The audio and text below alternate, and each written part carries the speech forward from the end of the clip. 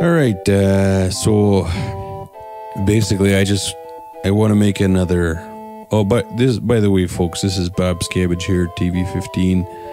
I just want to make a quick clarification here. This is Wayne Stacy, by the way. All right, thanks, Wayne. So basically there were some issues with last week's broadcast, /podcast, that led to some complications, so we just wanted to say sorry about that, and everything will be back on track. Don't worry about that happening again. Our TV station is locked to atomic standards, so it was nothing to do with the station. Turns out that the TV antennas got a little too heated up. The heat tolerance was not up to their stability standards. So did the FCC, what did they say? Did they get back to you about that? Or did they? Yeah, well, as you know, one of the representatives from the local branch of the FCC came by. Yeah, I didn't know that actually. I was out on the lake. I know you were. I would have been there too. I had to meet the guy. He came down on the Friday in the afternoon. And unfortunately, he also observed that we presently at TV15 don't have operational EAS equipment, which I don't... Wait, who is this guy? What's his name? Was it Chuck? Yeah, it was Yeah, Chuck, he's a real stickler, though. Did he stick you with the fine? Okay. Well, if you want to get into the nitty and the gritty on this one. But apparently, failure to have operational EAS equipment results in a... Are you looking at that right there? Can I see that? That's what Chuck told me. Oh, gosh. Yeah. So, Oh, gosh. I do apologize that... Oh, wait, what? Oh, gosh. Is this because we didn't have the enclosed fence put up yet? Yeah, it's partially about... Well, come on. Jiminy Crickets. Yeah, that's what I told him. I told Chuck, maybe you can give us a pass. But he said there's a precedent for this, and the precedent is that if we just had the inoperational EAS equipment, we might be all right. But the enclosed fences results in... let me just check the paperwork this here. This wasn't an issue of antenna structure registration, and this is just a fence. Are you kidding me? Yeah, we were supposed to have a fence there, and apparently it's in violation of a number of codes, both local and federal codes. Oh, gosh. And oh, boy. Well, let's just look to the horizon. I mean, I don't know what we're gonna do about this. I got a cousin over there, so I'll have him talk to Chuck. But oh boy. Well, right now we are over our heads. It looks like. Oh gosh. Okay. Well, Hal Shackley, local showrunner for TV15, that's more than Janet Jackson got for her clothing malfunction. I don't know if you remember the Super Bowl. Well, of course you did, 2008. Well, because your team was playing, but that's more than she got. Yeah, it's quite a lot of money. But Hal claims that he can send an email to the guys over at Mindstorm and maybe work something. Wait, what's this on here, though? It says refusal. Oh, this must be... This is a typo or something. This says refusal to cooperate with FCC inspector. Are you are you kidding? This is not true, right? That's Chuck, right? Basically, Chuck came down, and as you know, I've known Chuck a couple of years now, off and on. I wouldn't say we're... Yeah, Chuck's a real good, great guy. Yeah, he's all right. I wouldn't say we're close. I had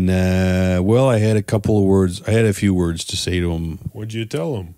Well, RE, the signal issue, I was less than less than agreeable to the idea that we turn off the transmitter. Oh, boy. You know, Chuck, you don't want to, I mean, he's a nice guy, but you don't want to step on his toes. What do you mean you refuse to let him look at the transmitter or what? Yeah, well, you know, I knew we were trying to play the shows, and I know how everyone here at the station relies on me to keep things going.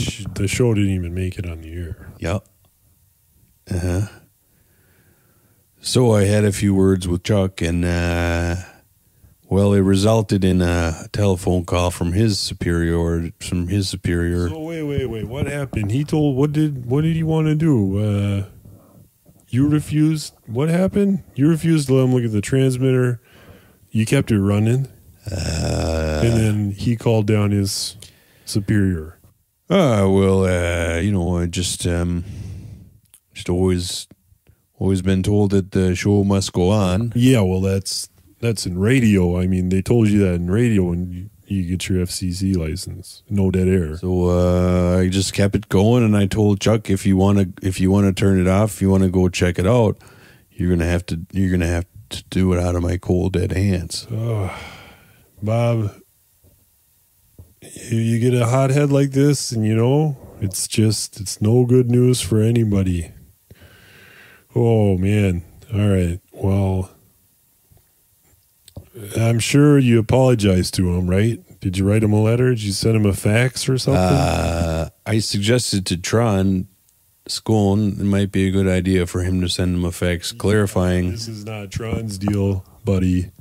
Come on now. Come on. Let's face the facts here. You were in the wrong, and you got a big head about it. You got a little heated up, and then you went and you told Chuck, you gave him whatever, and then he runs off, gets his superiors, and now we're in a heck of a lot of boiling water here. And I just want to, I feel like I'm trapped under a fish hole here, like I'm ice fishing, trying to get out of the, you know what I mean? So you got to send him a fax and you got to apologize, buddy. I mean, my cousin can pull a couple lines over there, but he's not going to pull that much. Well, listen, me and Chuck have a little bit of a history. Come on now. There was that issue over the elk that he claims to have. That's got nothing to do with TV 15 here. I'm putting my foot down. I'm telling you the truth here. We got to send him a fax. All right. So here's as recompense for the other day, we're going to play a little clip of Reverend Steve Bleen's sermon from Sunday, which we meant to play on the air originally. I apologize for this. What's that? No, that's Bob. He's the one who did it. He told him off. But we are all here to worship and to be at one with him. Or her, right? I'm open to it. And I say to myself, or more accurately, God says to me in the body text of this email, he says to me, communicate with this woman. Just because she has a 13-ounce jar of Parmesan cheese or whatever doesn't mean that she's not one of God's creatures. And now is your time, Rev, to show your stuff.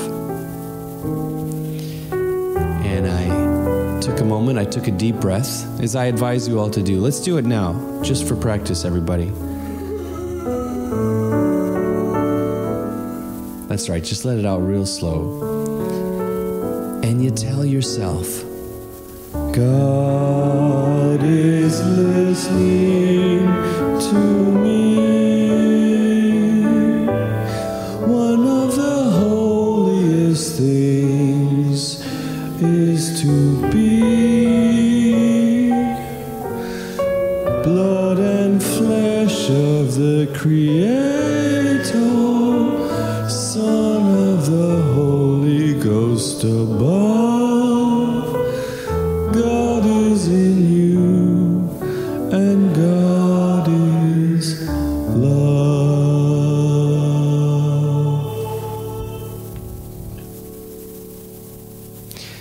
So instead of yelling at her the way I was all ready to do, I had my whole thing thought up in my head. I'm going to say, what'd you forget the kitchen sink? You want to go down to Home Depot next door? That's what I was going to say to her. But I didn't say that, folks.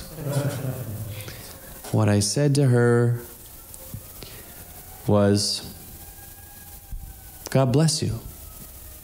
Happy Sunday. Happy Saturday.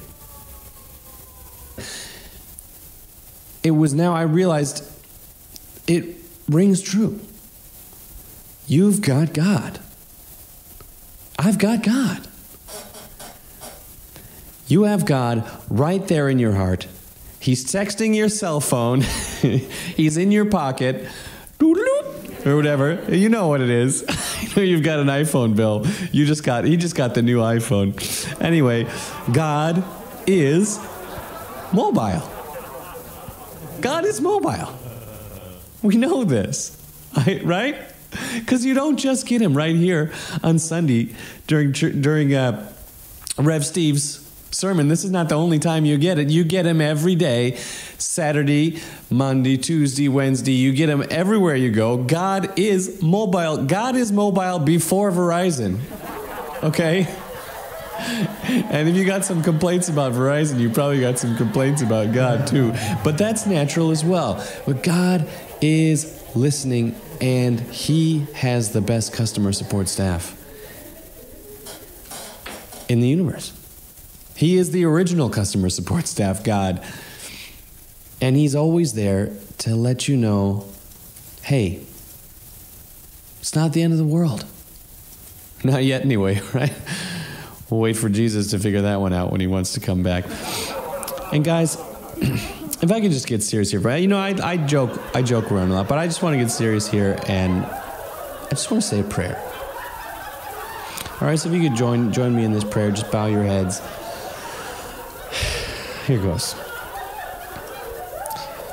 Holy Christ, I know we have troubles from day to day. We're in this big mobile world bouncing around, full bars, empty bars. And there's a lot of people in it. It's not an empty world, there's a lot of people in here. God bless you, ladies and gentlemen.